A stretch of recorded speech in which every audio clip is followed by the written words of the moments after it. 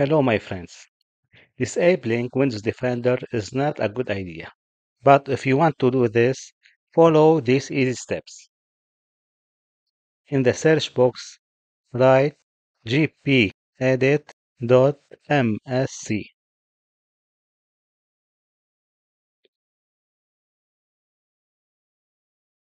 Under Computer Configuration, select Administrative Template.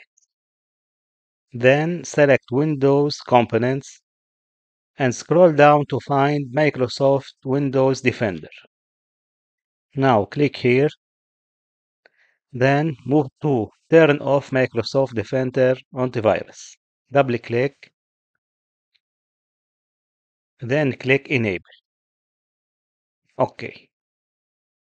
You can also move to Real-Time Protection and turn off Real-Time Protection. In the same way, click Enable, then click OK. Now restart your computer and Windows Defender will be turned off. If you have any question or any request, write it in a comment.